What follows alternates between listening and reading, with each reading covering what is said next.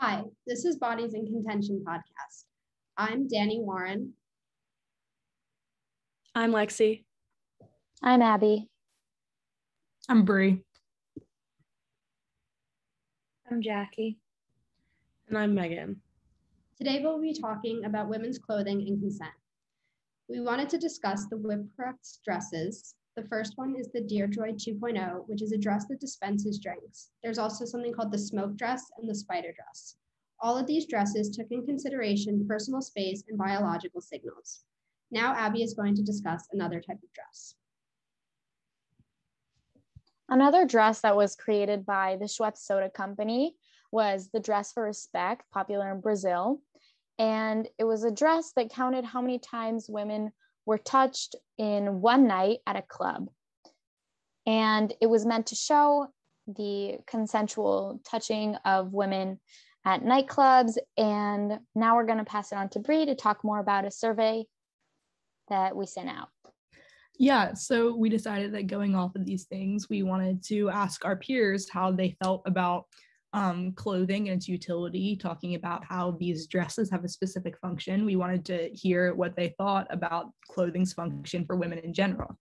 So some of the questions we asked them, we asked about how a woman's clothing influences how they're perceived by men. Jackie, do you want to talk a little bit about the responses to how clothing influences how women are perceived by men? Yeah, so one of the major questions we asked in our survey was about what people want in their clothing. And one of the bigger answers that people said, like what determines their factors in fashion was the confidence that they can get through their clothing. Another big factor that people take into account with their clothing is comfort and practicality. Security protection was also up there as one of their necessities for what they need in clothing. And we kind of saw that in the Schweppes soda commercial because it showed how much women were touched unconsensually when they're at nightclubs. So that's a big factor that, we see in clothing today, and then also shown in that commercial.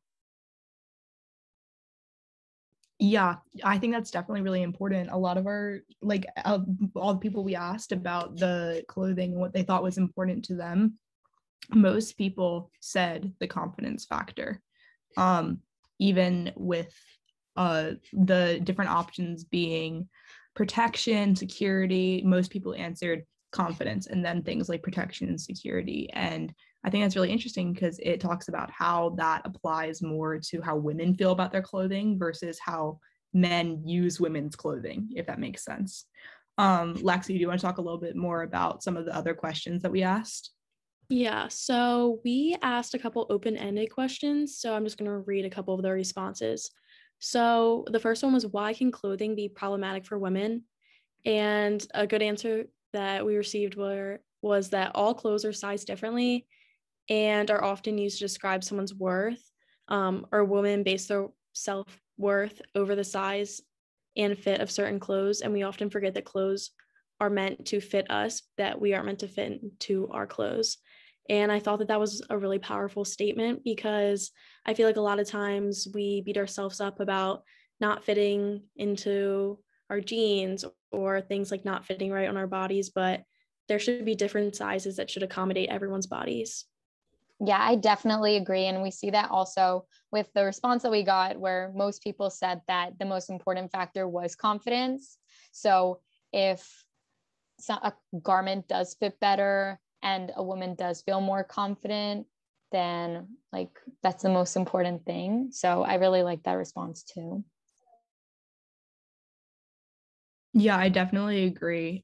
We had some other really good responses to those open-ended questions. Do you want to read another one? Yeah, so the second question that we asked that was open-ended was, how is clothing useful to women? And someone said, clothing is a tool. Clothes designed by women for women often increase the comfort of previously uncomfortable garments. By choosing what you wear, you have a modicum of control over how others perceive you. And the issue that is the preconceived notions of what you wear are already out there and we have no control over them. So despite being able to control what you wear, you're also subject to everyone else's perception. That was a little lengthy, but I think it gave a really good overview about how clothing is meant to make us feel safe and comfortable and confident. And we shouldn't feel that we need to change ourselves to fit into clothes, but that clothing companies should accommodate us. Bree, do you want to read another question? Yeah, I think what Lexi said is really important. A lot of these questions were based around how our survey people felt about the clothing. So we asked, how influenced are you by others when choosing an outfit? And most of the options went from 1, not at all, to 5, a lot of influence. And most people, over half, chose either 5 or 4 on their influence. So, Jackie, do you want to talk a little bit about what that could mean?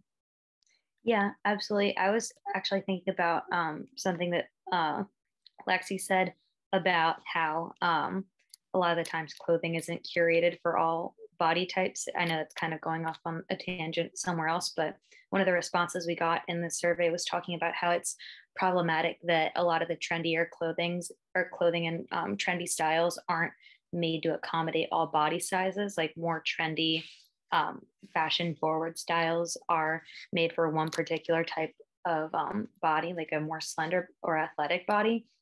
And the question that we asked people for the response that we got to like what I'm talking about is why can clothing be problematic for women? And although the Schweppes commercial talked about how it's problematic for women to be perceived a certain way by men, but in this interpretation, it's problematic because the clothing that's more fashionable, but that a lot of people want to wear, isn't always curated for all body types. And that's really problematic when a lot of people are different sizes and not just, Brandy Melville, all size fits one. Yeah, I definitely agree with that. And along with like influence and how you're influenced by others, like just how you dress, what it gives off, like how people interpret and what you're wearing and what it implies. We got one response to the question about why clothing can be problematic that discussed that if you don't dress professionally, you can't work in a professional environment, but professional clothes you're not everyone is able to access them because of their cost. But also in college, like frat parties are based off of girls coming and wearing low-cut shirts and trying to and like dressing provocatively because that's the only way you deserve attention. I thought that response was interesting because it just shows that the way you dress and the way you think people are going to perceive you is really important in what you want to show people about yourself. Like if you want to show that you are more professional, that means you have to make sure your clothes match that. Going off of what Abby was saying about like frat parties, like I know at least here, like in College Park, like if you walk on like Baltimore Avenue on like Saturday night, every single girl is wearing the exact same thing. There's no difference between anyone. Like everyone is wearing jeans and a black top. And I think that what other women are wearing really does have an influence on what you wear. Like you want to fit in and you don't want to stand out being someone wearing something completely different. So yeah, going off of that, a lot of people in the response said they wear clothes for comfort and confidence and a lot of stuff like that, but I feel like we didn't account for social pressures, like what other people are wearing, what we feel like we need to wear based off of what we see on social media and aspects like that. I think the confidence question is a really interesting one, and the fact that so many people answered that, because what makes us confident is both internal and external. Like we feel confident when we wear clothes that other people like approve of, if that makes sense. Yeah, I agree. It was interesting that confidence was the biggest thing that people said they look for in clothing.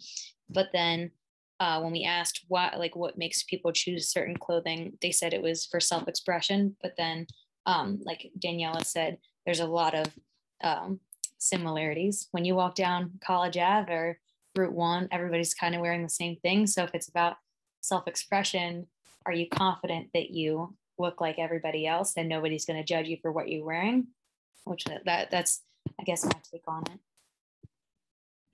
Yeah, going off the Route 1 thing and College Ave thing, another question on the survey talked about how often you see women sexualized by the clothing they wear, and the overwhelming majority of the responses said that either very often or sometimes often women are sexualized by the clothing they wear.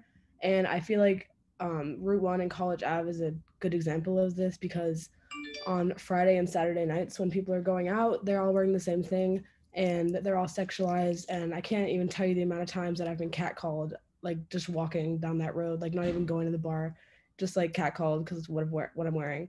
And not even like when people are going out. I feel like even when women wear like leggings to the gym, they're sexualized, which is not even like a time where they like want to be seen in a sexual context. And it's very interesting. I definitely agree with that, especially going back to one of the examples of the dresses that we were looking at, like the Schweppes dress. If we look at it, it was more covered up. It wasn't like it was very exposing. It was a dress and it was kind of like a normal looking dress, nothing too special. And it still got a lot of responses from the men and people were still touching. And I think it just shows like it doesn't, like, even if you're wearing like a same dress or not exposing too much, there's still like an issue with like consent with clothing, like especially like catcalling, like there's no boundary almost. And I think that just shows us like clothing is definitely like influential, and it kind of just, that dress specifically, by like showing us how and counting how many times women were touched, just shows how much it kind of like shows us that there needs to be a change, not just in clothing and like what clothing does for us, but like overall, like how we treat women and how we perceive women and treat them. Yeah, going off of that, you would think that with the Schweppes commercial, you wouldn't have to make the argument that your clothing determines how other people treat you and whether there are unwanted advances or not. But it's crazy that we have to make that make that debate. Like, you know, you see this woman who is not wearing something incredibly revealing. She is still getting, you know, touched without her consent this amount of times per night. Like, this is how prevalent it is. And like, even making that argument, like you saw in the commercial, there were guys saying, oh, well, like if a woman is here on a Thursday night, then of course she wants to do things other than just dance, when that's obviously like not true. And it's like, you have to go about changing the culture. And I know this conversation is about the clothing and what clothing can do for us, but I feel like seeing that clothing isn't the determinant for whether you're getting these unwanted advances or not, because of that, we have to go about changing culture and changing the way that people like treat women, like you said.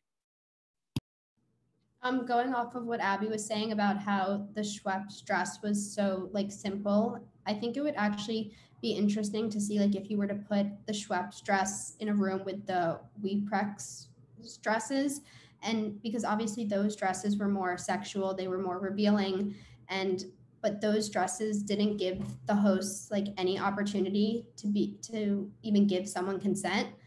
So I think it would be interesting to see, like, if you were to put them both in a room together, if men would go more towards the dresses that were, let's say, more sexual and more revealing than the ones that were plain. And like, before we wrap up, I just have like a question for you guys, like what you think. So in the dresses by Wipprecht, we see they're very complicated, obviously very technological, and, you know, very out there. They're not super practical and they're more preventative. But on the other hand, the dress for a sec by Schweppes is more like, it counts more and it does cover, it's more practical and simple. but it does like try to invoke more social change. So what do you guys think for women's fashion and feminist fashion? Like, which one do you think is more important, and which way do you think we should, or fashion companies should lean more towards? I mean, I definitely think that it's a double-edged sword, because while I support these like dresses, like what we're talking about, they shouldn't be necessary. Like this shouldn't be a question, if that makes sense. Like we shouldn't need to feel like we have to choose between being safe and looking good. Yeah, I agree. So with the dresses that were like had the spider legs and the smoke, I feel like those they kind of made it like the woman's burden to like keep people away, where if women aren't the problem, then why should we be the ones that have to fix it? But with the dress where it shows where like women were touched, it kind of puts the blame on men, and it makes it so that the men are the ones that have to change and not the women. Yeah, I feel like the dresses that had a lot of like technology involved in them didn't really make a statement about anything other than a lot of time was wasted, because it's really just putting a lot of pressure, I think, on the woman to like convey that she doesn't want to be talked to, that she doesn't want to be touched, like especially the spider arm dress. People shouldn't come near her. I mean, are women not able to communicate that they don't want advances? Like if someone does something that makes them uncomfortable, them just saying and vocalizing their feelings should be enough. They shouldn't have to wear like a $2,000 dress that will poke them in the eye if they get too close, you know? So I think feminist fashion doesn't have to be incredibly, you know, technological like that. Like the dresses we saw in class, it can literally just be more inclusion with sizes. So I agree that with Abigail's question, that like we should move towards feminist fashion, but in a way that, you know, there's more like size inclusion and comfort. Thank you for listening. We will be releasing the second episode of our podcast next Monday. We plan to talk about Bordeaux's thesis on the docile body and societal expectations for women.